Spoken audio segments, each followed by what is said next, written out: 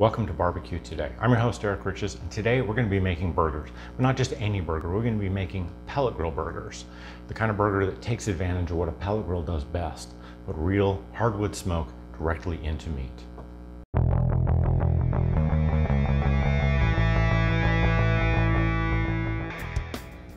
As pellet grills have exploded in popularity, people are looking for ways to take their grilled favorites, their summertime favorites, and cook them on their pellet grill, taking advantage of what that pellet grill can do.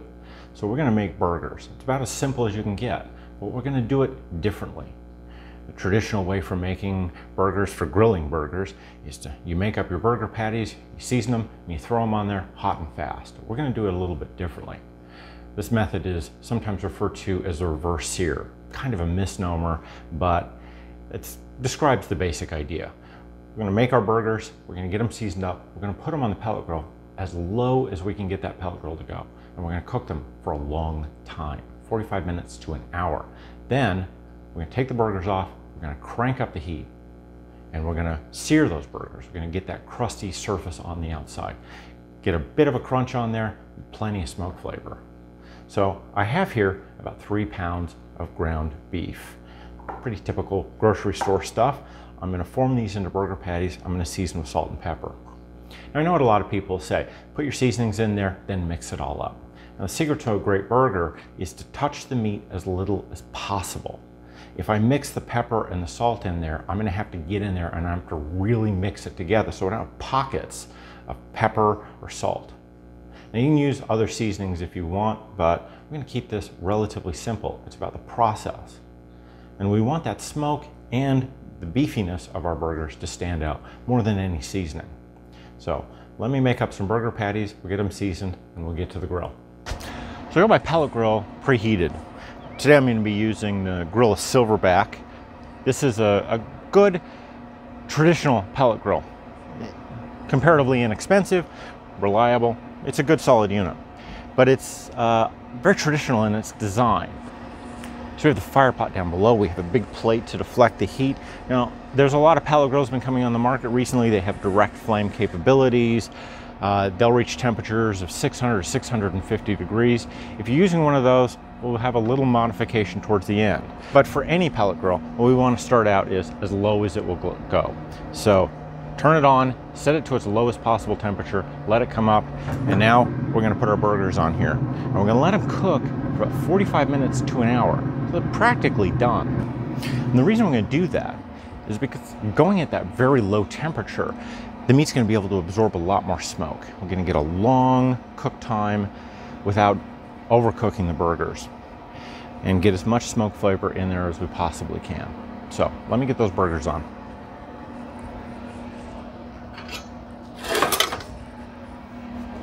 You can see, I've actually gone for a pretty thick burger patty. One of the great things about this method is you can literally make these burgers as big as you want. You might have to cook them longer, but it doesn't really matter that much. Cooking at this low of a temperature, they're not going to dry out.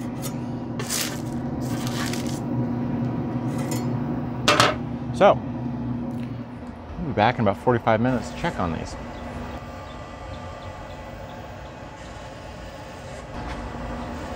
So my burgers have been on for about 45 minutes. And as you can see, they've developed this deep reddish color.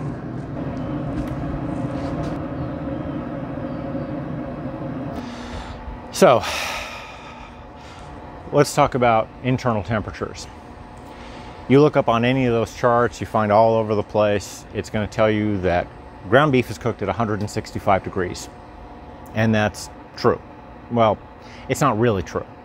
It's safe to eat at 165 degrees, provided that there was bacteria in the meat and you needed to cook all of that off. There may or may not be bacteria in the ground beef I have here. We want to be safe, but there is some space to move around with a little bit. I mean, if you go to a nice restaurant and order a hamburger, they might ask you how you want that done. And if you say medium rare, well, you're talking about 130, 135 degree burger. It's going to be pink in the middle. According to the USDA and pretty much every other health group in the world, it's not going to be safe to eat. That's why that menu has that warning label on here. But we're cooking these at a really low temperature, low and slow. So we can go a long time with this. They're gonna absorb more smoke the longer we cook, and they're not gonna really dry out because we're not exposing it to intense temperatures. They're gonna stay moist, they're gonna stay tender. And when I was temp checking these, they're still very soft. So we can let these get up to as high temperatures as we wanna go. Of course, within reason. So we can get these up to 155 degrees, and then we're gonna finish them off at a high temperature. They'll be cooked, they'll be safe, they'll be tender, and yet we still wanna be able to get a nice crusting on the outside. Now this pellet grill has a max temperature of about 450 degrees on a warm day without the wind blowing. Most pellet grills are like that. If you happen to have one of those pellet grills that'll do 600, 650 degrees with direct flame, all you're gonna need to do is turn up the temperature on this to as high as it'll go. You don't even have to take them off. But, well, here we don't have that advantage. So we're gonna look for some better solutions. So my burgers are pretty much ready for our next phase here. I'm gonna pull them off and get this heated up as high as I can. And I'm gonna put this big cast iron pan in here that I have. Let it get really hot. And that's gonna give us a lot of transfer heat. So let me go in, get a tray, get those burgers off there, then crank this up as hot as it'll go. Okay, so the burgers are off and covered. Grill has heated up about as hot as it's gonna get. Handle's warm. It's good temperature. It's about 95 degrees here in a nice Austin summer. So I've got some onion slices on there. Those are gonna go on top of my burgers. Let's put these right in this pan. You can hear that sizzle?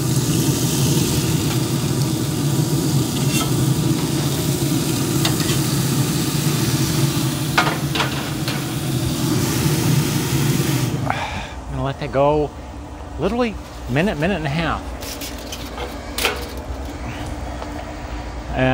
Then we'll flip it over, get the other side. It'll all be seared, cooked, and they'll be perfect. I like these burgers with a nice bit of onion on top and blue cheese. I think it complements the smokiness of them perfectly. Whatever else you want to put on there, perfectly fine. You can throw some barbecue sauce on there, give them a little bit of that flavor if you like. But you know, you do you. Okay, so a little over about a minute and a half or so. Getting a good sear on here. That's all we need. I'm gonna flip them over.